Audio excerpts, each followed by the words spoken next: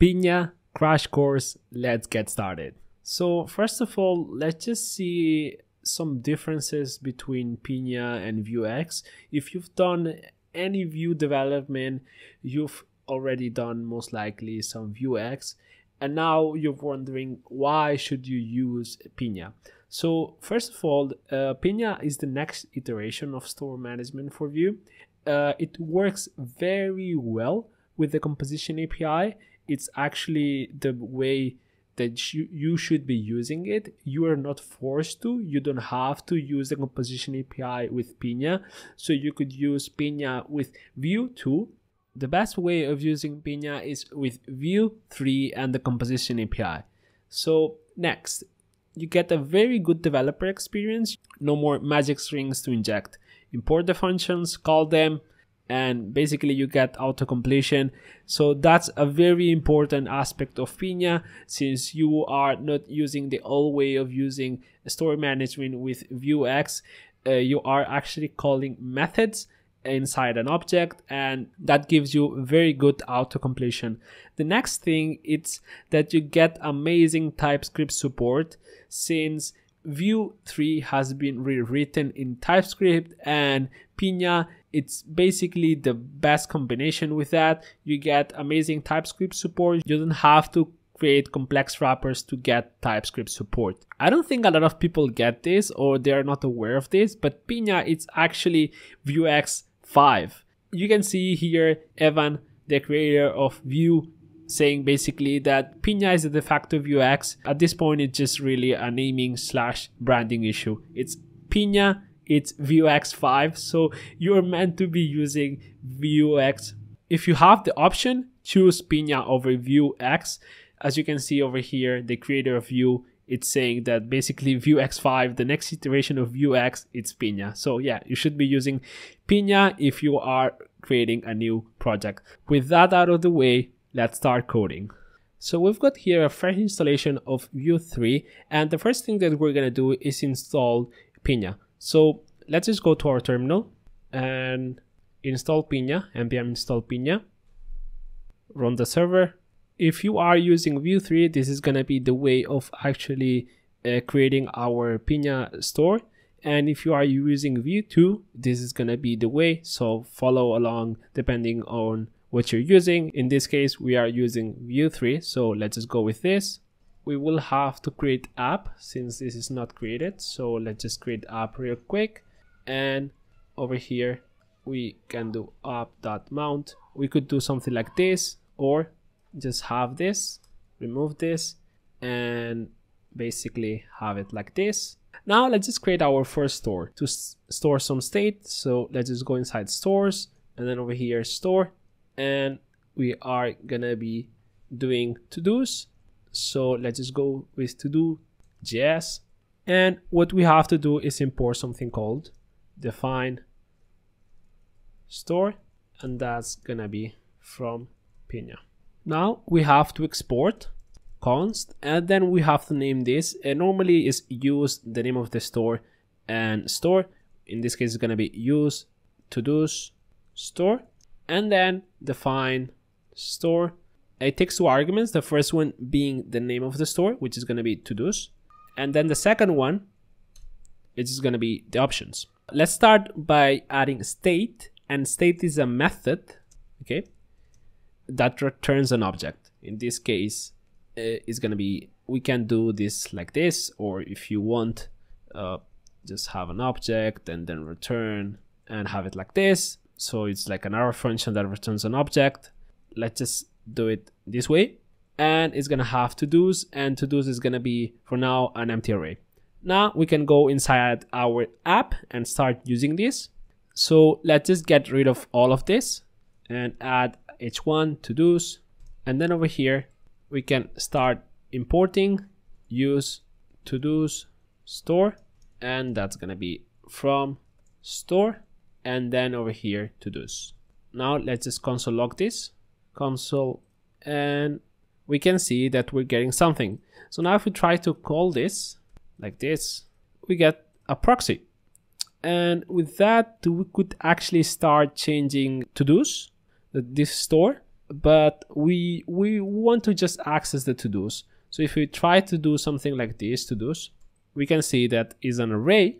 But the best way of doing this is using another method that Pinia provides, which is called store to refs. So let's just go store to refs, and that's coming from Pinia. And now if we wrap this around store to refs, now we are actually getting a reference object, and it's not just a proxy. We can see that is an empty array. So now let's just add a to-do over here, which is gonna have the name first to do, and then ID is gonna be 1. Let's just move it over here, and completed is gonna be true. If we go over here, we should see this, and indeed over here we do see this to do, which is first to do completed true. So with that, let's just add another one so we can see other things related to Pinia, and that's gonna be false. Okay, second to do. Now if we refresh this, we can see that over there. So let's just render this out, and for that, now let's just do to-dos. Since we use the store to refs, we can actually do something pretty cool, and over here use to-do stores, and then doing object destructuring, we can grab that, and over here let's just create a list li v4 to do in to-dos, and then to do dot name. And now we have this rendering. Let's just add also if it's completed, to do completed, and we can see that true false, that's working pretty nice. The same way that we have computer properties, we can have the same functionality inside a store, and for that we use something called getters. And in this case, let us have like a state that is listening to to-dos, and it's gonna filter out every single time that to-dos changes, and we only want to access to-dos that are completed. So let's just getters is gonna be an object, and now we have to define the key or the name of that state, the name of the getter, which is gonna be completed to-dos, and then this is gonna be an arrow function or a function. It doesn't really matter. It's up to you how you wanna make this function, but let's just return.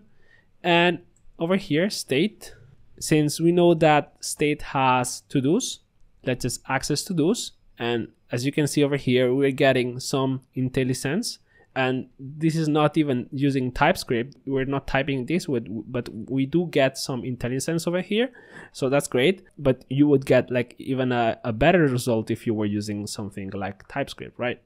So then filter, and we want to filter every single to-do and to-do dot completed. And with that, we can access these completed to-dos. So let's just go back over here, and this is gonna be accessible the same way as a normal state. So completed to-dos. Let's just copy paste this. We've got completed to-dos, and then now over here, let's just change this for it to use the completed to-dos. It's a bit this, my bad.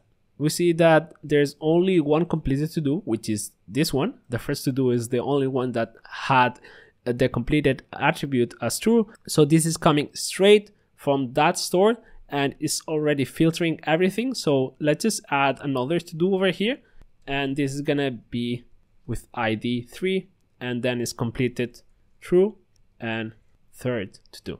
And over here, let's just refresh this, and we can see first to do, which is the true, and third to do, also true, and that's being done automatically over here. Now let's just talk about the next thing, which are actions. In Pinia, we don't have mutations anymore. We could replicate the mutations behavior, but we're not forced to. And there is a reason why they were removed, because they were kind of verbose and it didn't make a lot of sense. But now with this API, we can write better code. So actions is going to be an object, and it's going to take the name of that method, that the action that we want to make. In our case, let's just start with add to do. As the first parameter, we're going to be passing name, and over here we can do this and basically access any state that is available. So to-dos dot push, and let's just go with ID is going to be math.random. And then over here, let's just multiply it. Name is going to be name. And then completed is going to be false. So if we go back, let's just add an input, also a button that says submit. We're going to bind this input, be model, and then to do input, let's just create this reference since we haven't.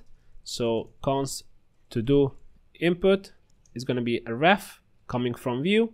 It's going to start as an empty string. And now on click, and we're going to call a method called handle input submit, even though it's not a submit, but yeah, let's just go with that.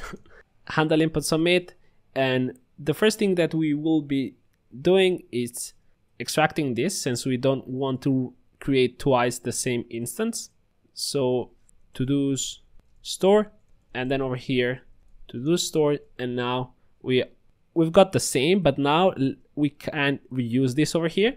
And let's just call the method that the action that we created, which is add to do, and then we have to pass the value of to do input, which we can do just grabbing this and then dot value. Then over here to do input dot value, we reset it to an empty string. Now if we refresh this, we can see that that's working. So we are sending this action is connecting over here, and we have this. This could be asynchronous, so this could be async, and over here new promise resolve reject. Let's just say that after 3 seconds it adds the to do and then it resolves. So now let's just go back, and instead of having something like this, we could do async function and over here await to it. Oops, await. And now if we go back, let's just try to submit this. Let's just wait 3 seconds and boom, we've got that. I made this simple promise. This is kind of faking like an API request, and these are the basics of Pinia. With that, you should be able to build any kind of store with Pinia. These are just the basics. We've just talked about state, getters, and actions. As I said before, there are not mutations in Pinia, but if you wanted to, for some reason, extract this and have it like this, let's just say that these are going to be mutations. If you maybe you already have a lot of code from Vuex and you want to start just extracting it to something like Pinia, and you want to start just copy pasting, you could have something like this. Let's copy this, and then over here create to do, and then over here create to do, and it's gonna take name, ID, and also let's not just pass also the ID, let's just keep it with name. We don't really need all this stuff, we can just generate it over here. And then over here we just want to have the name, so we could just call this create to dos, and we just pass the name. And now let's just refresh this. Now let's just see if this is working. Let's just wait 3 seconds, and boom, this would be like the behavior that something like Mutations would have in Vuex. You can definitely do it. As you can see, it's inside actions. It doesn't really make a lot of sense having it like this unless you've got to do it. I wouldn't do it. It just doesn't really make a lot of sense. But yeah, if you want to do it, that's how you would do it. And with that, you should be good to go. These are the basics. And yeah, let me know what you thought about this tutorial. Let me know if you want me to make more videos like this. Make sure to subscribe to the channel for more content related to Vue, Laravel, Express, and some GraphQL coming with Hasura. So yeah, I'm very excited to make those tutorials. So yeah, make sure to subscribe, press that bell icon, and see you in the next one. Bye.